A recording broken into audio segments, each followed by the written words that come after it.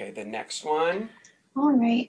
So it looks like from here a squamous proliferation is kind of going down into the dermis, definitely making Yeah. keratin, and it's pretty heavily inflamed as well.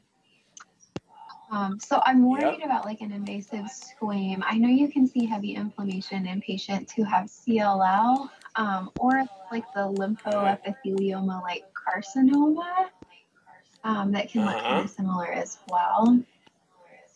Yeah, so look, first let's talk about the squame. And again, I'm going to flip it. 1 second. One more. No, it's like perfectly at the wrong angle. Look, this is why we hedge about stuff, okay? If you just had a shave of this, you could say it's a cyst. I mean, there's no atypia there. It's got a granular layer. It's loose keratin in the middle. And then over here, you could say, well, that's glassy. That could be keratoacanthoma. It's even got the little elastic fiber trapping, right?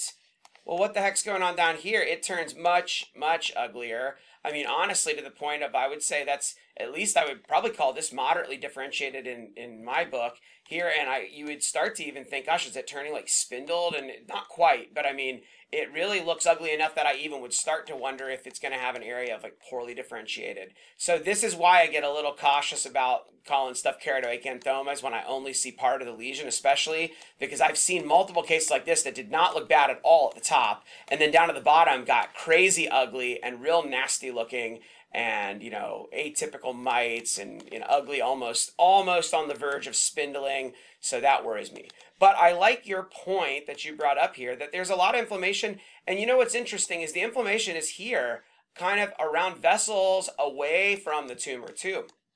So when you see a sheet of monotonous small round lymphocytes, or a bunch of lymphocytes around, this is around nerves here, but or around vessels away from the tumor, always think about the possibility of chronic lymphocytic leukemia, small lymphocytic lymphoma, CLL, SLL, because it's relatively common in older folks, the people who get squames. People that have it badly begin to get immune suppression from the tumor, basically from the CLL. And I've seen cases where patients had numerous really aggressive squames because I think that it was because they had CLL. So basically, and I remember one, and I was going to pull it up to show you, but I forgot. So I'll have to do that later and insert it into the video. But an example of really nasty CLL in the hand, invading all the way down to tendons.